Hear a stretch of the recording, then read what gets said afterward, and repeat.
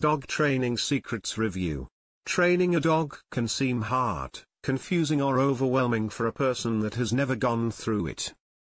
With so much conflicting information out there, it is easy to become overwhelmed. This article will provide with you several tips to help you get started. If you are keeping your dog in a crate, it's important that you utilize tips for helping them realize this is their home.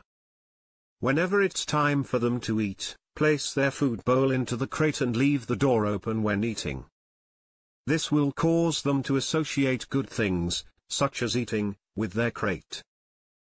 Training your pet to roll over very easy. Just remember to have treats in hand. Initially, try to get your dog to lay on the floor. The next step is to hold a treat close to the floor by the dog's head, then continue to move the treat over his head until you reach the other side. They should follow the treat with their nose, which should cause them to roll over. Say roll over as he performs the action so that he'll learn the command. Be patient with him when you are teaching this, because once he learns it, he can be quite the show-off amongst your friends. Always be patient when you train your dog. This reduces frustration and annoyance when dog training.